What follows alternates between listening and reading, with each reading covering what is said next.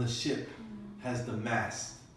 You know, you probably in the middle of the boat, the sail ship has the mast, and where you hang the sail is the vertical pole going up into the air. So some buildings have that, maybe even like a flagpole or something like that. You could call that a mast. So here he's using it to talk about the building, but usually when you see that word, it is talking about the boat. Number 1, penthouse. Everyone knows penthouse?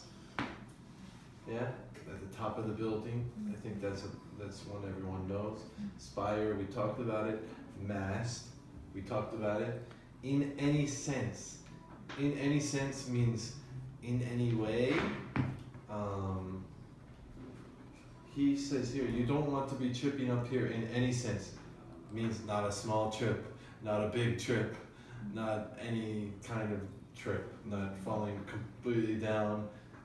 He says it because it is so high you don't even really want to think about it, right? Not anything, no tripping at all, nothing in any sense, no kinds of tripping. And number 5, skyline. Maybe you understand skyline, right? I think vocabulary today, very easy. Finished.